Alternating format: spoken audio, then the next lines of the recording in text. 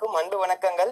இந்த நேரத்துல ரொம்ப முக்கியமான அப்டேட் உங்ககிட்ட ஷேர் பண்ணிக்கிறேன். தட் இஸ், நான் ஆல்ரெடி ஒரு வீடியோ போட்டிருந்தேன். எலிஜிபிலிட்டி சர்டிபிகேட் வந்து இந்த வருஷம் ஆன்லைன் மோட்ல வந்து அப்ளை பண்ணணும்னு சொல்லிட்டு, அது யார் பண்ணணும் அதை பத்தின டீடைல்ஸ் வந்து கம்ப்ளீட்டா நான் ஒரு வீடியோல போட்டிருந்தேன். அந்த வீடியோ நீங்க பார்க்கலன்னா ஐ பட்டன்ல லிங்க் தரேன், இப்பவே பார்த்துட்டு வந்துருங்க. ஆஃப்டர் வாட்சிங் தட் வீடியோ நீங்க இந்த வீடியோ இப்ப கண்டினியூ பண்ணுங்க.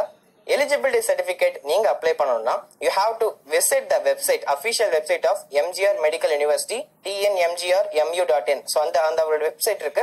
ஸோ டிஸ்கிரிப்ஷன்ல நான் லிங்க் தரேன். அந்த வெப்சைட்ல நீங்க போனீங்கன்னா நியூஸ் அண்ட் ஈவென்ட் செக்ஷன் இருக்கும்.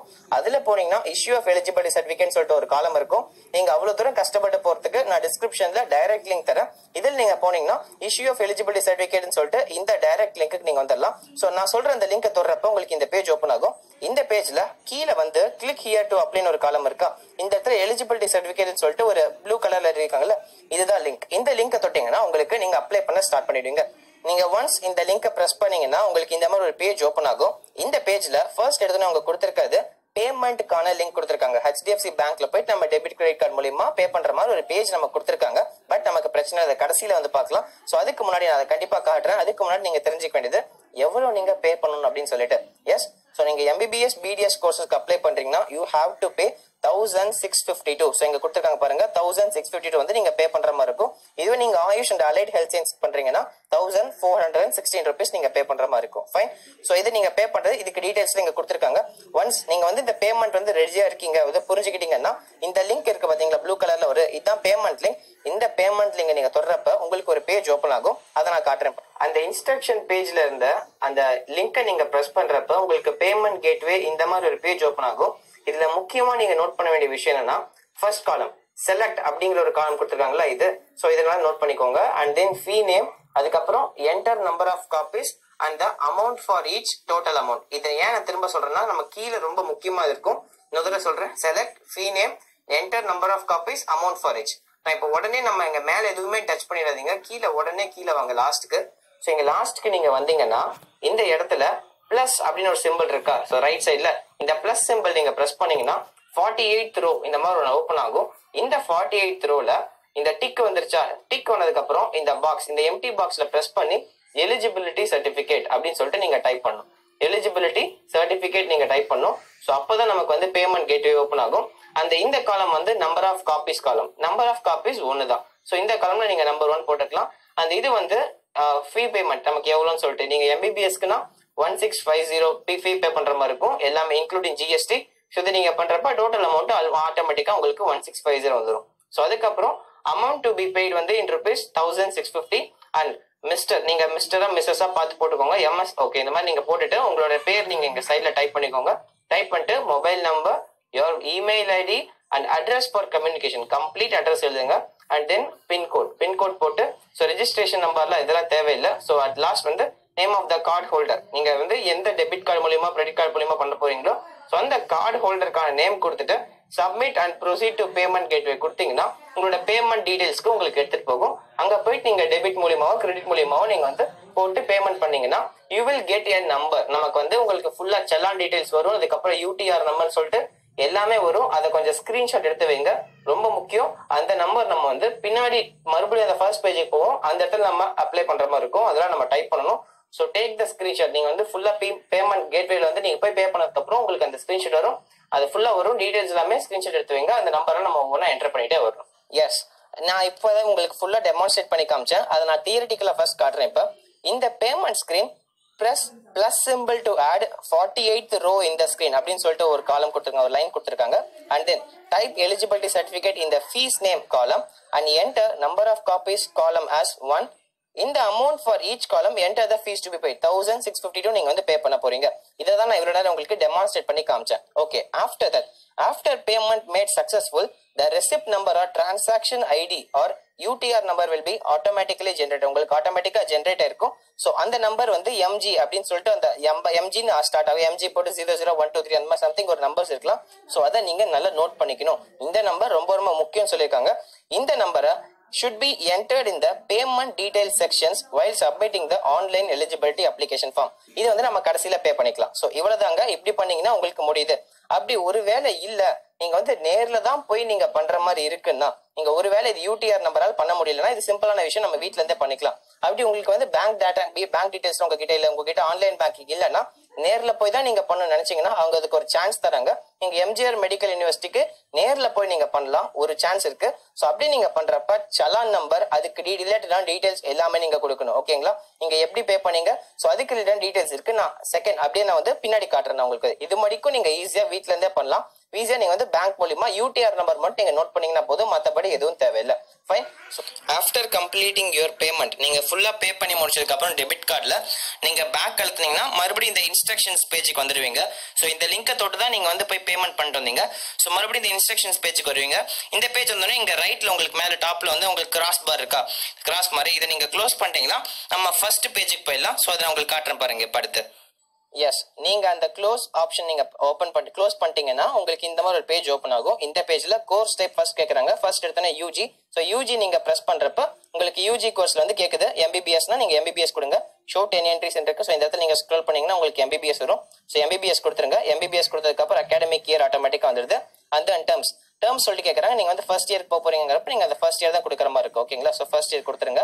அண்ட் தென் அப்ளிகன்ட் டீடைல்ஸ் வந்து நீங்க பிளாங்க், இந்த இடத்துல பிளாங்க்னு சொல்லி கொடுத்துருக்காங்க. இது பிரச்சனை, நீங்க வந்து டாக்டரா மிஸ்டரா மிஸ்ஸஸ் அந்த மாதிரி போட்டுக்கலாம். ஸோ நீங்க இப்போ மிஸ்டர்னு வச்சுக்கோங்களேன். இப்போ மிஸ்டர் போட இப்போ என் பேர் சுதர்ஷன், நான் சுதர்ஷன் நேம் டைப் பண்றேன். ஸோ SUDHRS நான் போடுறேன். ஸோ எஸ், என் நேம் போட்டாச்சு. இப்போ நேம் போட்டதுக்கு அப்புறம் இனிஷியல் ஆர் போட்டுக்கலாம். ஸோ அந்த father name and then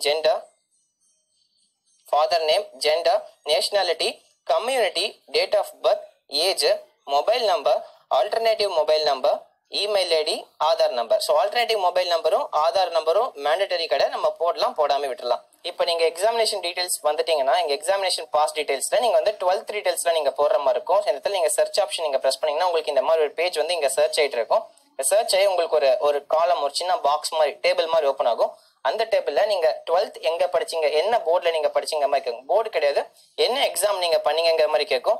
so இந்த இடத்துல நம்ம இப்பதான் 12th முடிச்சிருக்கீங்கிறப்ப நீங்க தேர்ட் ஆப்ஷன்ல இருக்கு. தேர்ட்ல வந்து ஹையர் செகண்டரி எக்ஸாமினேஷன் இருக்கு. ஸோ இந்த ஹையர் செகண்டரி எக்ஸாமினேஷன் தொட்டிங்கன்னா நீங்க 12th முடிச்சிட்டீங்கிற மாதிரி அர்த்தம். ஹையர் செகண்டரி எக்ஸாமினேஷன் நீங்க போர்டு, இப்போ எக்ஸாம்பிள் நான் சிபிஎஸ்சி போர்டு போட்டுக்கலாம், நீங்க ஐசிஎஸ்னா ஐசிஎஸ்சி போட்டுக்கலாம். And then after that month and year of passing, இது நீங்க ஃப்ரெஷ்ஷான 2020 நீங்க எப்போ முடிச்சீங்களோ அதுக்கேற்ற மாதிரி போட்டுக்கோங்க. ஆஃப்டர் தட் இன்ஸ்டிடியூஷன் நேம்ங்கிறப்ப உங்களோட ஸ்கூல் நேம் நீங்க போடுற மாதிரி இருக்கும். ஆஃப்டர் தட் பிளேஸ், எந்த பிளேஸ், சேலம், சென்னை, அந்த மாதிரி உங்களுக்கு ஏற்ற மாதிரி போட்டுக்கோங்க.